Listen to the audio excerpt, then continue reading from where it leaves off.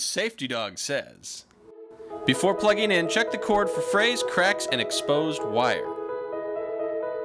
To avoid damage to your cords, keep them out of high traffic areas.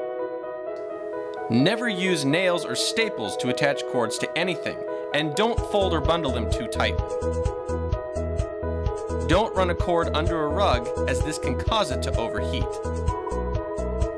Extension cords should be used only temporarily.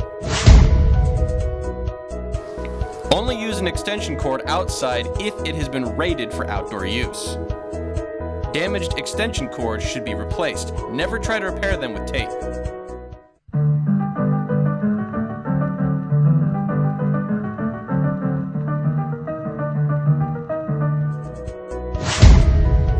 To avoid loosening the wires when unplugging a cord, pull it out by the head of the plug.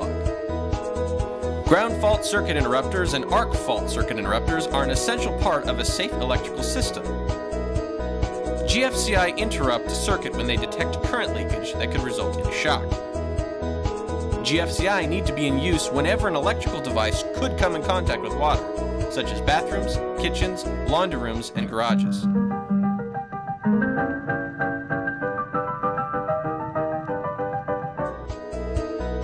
Remember to test your GFCI frequently to make sure they are actually working.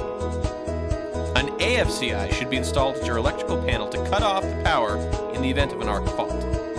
Arc faults are a major source of home electrical fires, which can spread within the walls of your home before you even realize anything is wrong. If your outlets or switches are hot to the touch, turn off the power at the circuit breaker and have them professionally inspected.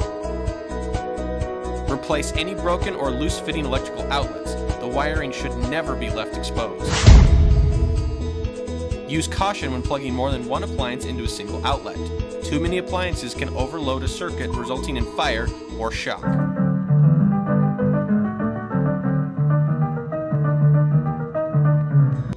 All outlets should be covered when children are present.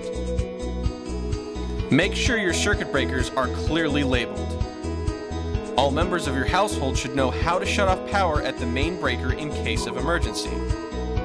Call an electrician if your circuit breakers are hot to the touch, or if the panel is emitting sparks, smoke, or a burning smell.